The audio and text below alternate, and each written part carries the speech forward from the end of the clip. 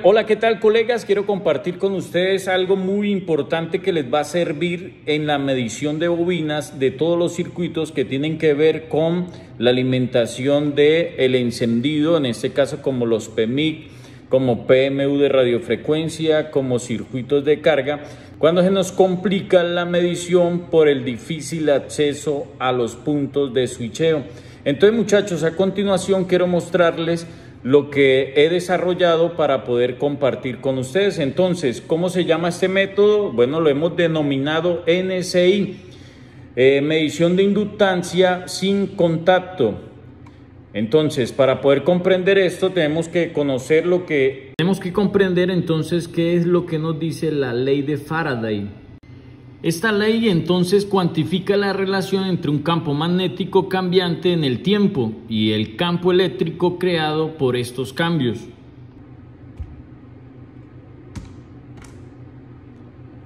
Alrededor de una bobina siempre se genera un campo magnético del resultado de los movimientos de las cargas eléctricas.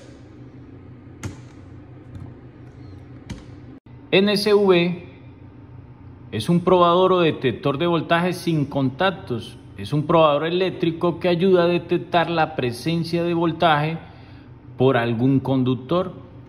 Entonces, con esta misma propiedad, nos hemos ingeniado este método para ayudarlos que sea muy fácil en sus laboratorios conseguir fallas en los bugs en lugares de bobinas de difícil acceso.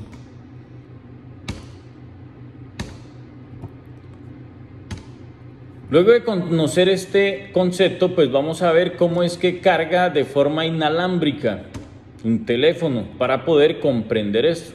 ¿Cómo se captura la energía que emite un cargador inalámbrico? Básicamente consiste en generar un campo electromagnético o emitir energía y conseguir captar esa energía en otro punto. El campo electromagnético es generado por la base del cargador y hay un receptor en el dispositivo móvil que toma eso y lo lleva hacia la batería.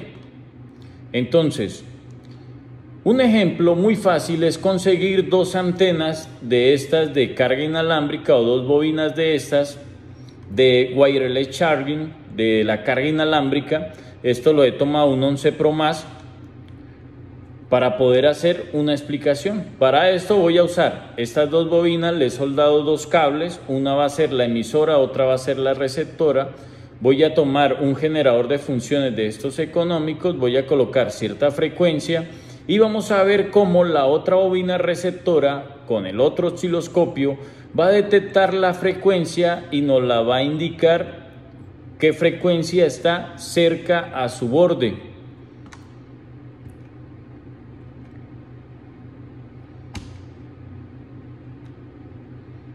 Y en la práctica sería así. Tenemos dos bobinas de 11 Pro más de su carga inalámbrica. Hemos tomado una de ellas y la hemos conectado al generador de funciones con una frecuencia de 10 MHz. Ok, ya esta bobina está trabajando.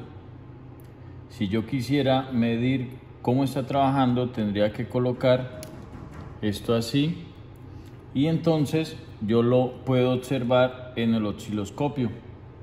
Ok, muy bien. Sería medir la frecuencia por contacto. Bien. Entonces, lo que queremos ahora es hacer una medición sin contacto. Entonces, aprovechando la ley de... Entonces, vamos acá a hacer esto. Tenemos otra bobina, la cual va a ser una receptora. Y cuando yo acerco esta bobina, estoy midiendo lo que está sucediendo acá. Lo que están haciendo trabajar a la otra, la están haciendo trabajar a 10 MHz y es lo que podemos ver en el osciloscopio. En este caso nos deja ver un voltaje de pico a pico de 2.3 volts, ¿ok? Dependiendo si está cerca o si está lejos. Con este principio vamos a poder medir las bobinas y es lo que vamos a pasar a hacer a continuación. Como hemos visto en el ejemplo anterior, entonces va a ser muy útil para nosotros como técnicos medir todas las salidas buck de un PMU. En los dispositivos se nos dificulta por lo pequeño que son todos los circuitos y componentes que deseamos medir. Esto es un iPhone X con algunos de sus LDO y switcheos de la bobina. Aquí voy a entrar en detalle en un iPhone X la cantidad de cosas que podemos medir con este método. Vemos cómo estos PMIC son multifase, tienen varias bobinas en algunos casos y tienen muchos voltajes que generan por medio de estos bucles. Acá vemos varios de ellos, cómo nosotros podemos medir todas estas bobinas y determinar en algún momento de dónde proviene una falla. Ya esto lo sabemos más de 2 años, porque varios compañeros lo han compartido, nosotros hemos hecho estudio, hemos compartido con ustedes en el canal, pero resulta que se hace difícil tocar la bobina. Tocaba con una aguja muy fina, con una punta de un bisturí, y sin embargo así a veces dañaba uno las bobinas tratándola de medir. Aparte de eso, a veces había una falla y cuando tocaba la bobina para medirla hacía contacto, me mostraba un switcheo y me confundía en la falla. Pero haciendo algo de innovación, entonces es lo que quiero compartirles. Lo primero que ustedes tienen que conseguir es una bobina de 0.47 microhenrios. La bobina ideal es la de carga de un iPhone X, de XS, XS+. Después de que la consigan, les recomiendo la de punto negro. Estas de punto blanco sirven, pero son muy frágiles y se dañan con algunas lecturas. Se desprende donde va soldando. Entonces la más robusta es la de punto negro. Luego de eso vamos a soldar 2 cables a las bobinas, así tal cual como lo están viendo. Luego que tenemos esos cables soldados a la bobina, entonces vamos a conectar la sonda de nuestro osciloscopio, el Caimán, a cualquiera de ellas. En estos casos no importa la polaridad, sí va a invertir la gráfica de la bobina, pero el osciloscopio nos permite una opción de invertir si queremos. Ahora, ¿qué tengo que hacer? Primero, colocar nuestra sonda en X1. Se mueve el selector hacia la parte donde diga X1. Luego voy a tener que configurar mi osciloscopio a 1X. Luego de que tengo mi sonda y mi osciloscopio configurados a 1X, entonces voy a limitar el ancho de la banda de mi osciloscopio a 20 MHz para que la imagen sea un poco más detallada o más hermosa al momento de capturarla. Luego nuestro trigger lo vamos a colocar a que dispare aproximadamente en un rango de 40 milivolts. El tiempo lo vamos a ubicar en 200 nanosegundos. El voltaje lo vamos a colocar en 50 milivolts. ¿Para qué sirve esto? Sirve para poder detectar cosas como estas. ¿Cuántas veces un dispositivo de iPhone nos ha quedado en 33 miliamperes? Y le hemos echado la culpa a muchas cosas como CPU dañado, como que no está soldado, pero muchos no sabían que si esa bobina no trabaja, la que pertenece a CPU SRAM bar, nos generaba este consumo y no era detectado por el computador, porque algunos dirían, puede estar en DFU y la memoria no se está activando. Pero este otro voltaje, GPU SRAM bar, nos daba un error de 40-13, de DFU pasaba a recovery, volvía a recovery y nos arrojaba un 40-13.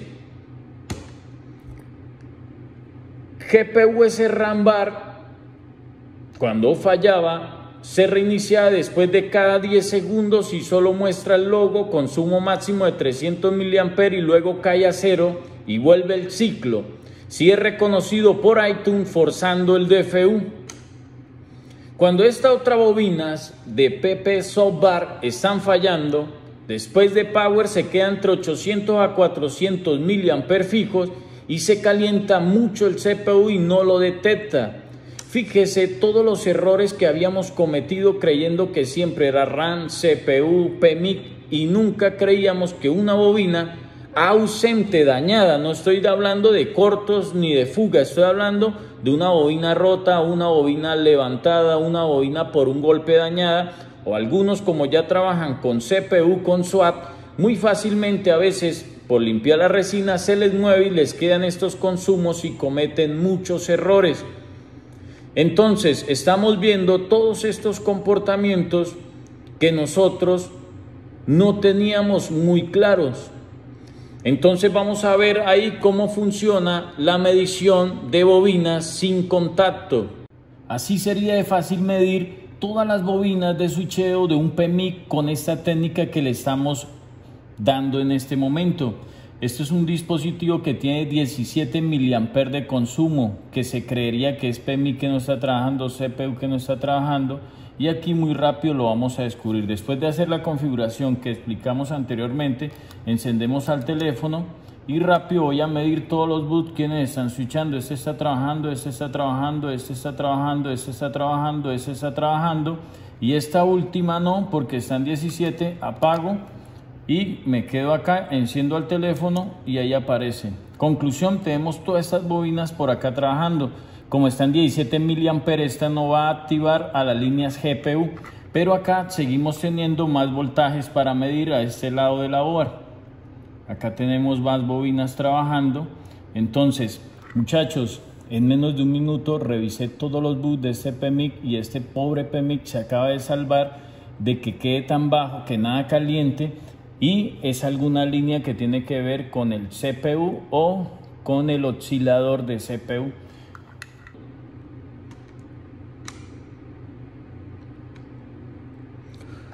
Ok, colegas, espero que este video les haya servido mucho. Me siento muy satisfecho de poder compartir esta solución con ustedes que hemos diseñado en nuestro laboratorio Servicel, aprovechando las propiedades de la ley de Lenz y la ley de Faraday para poder conseguir medir estas bobinas sin tocarlas. Muchachos, que sigan adelante. Servicel Arauca, servicio técnico profesional en telefonía móvil y dispositivos móviles.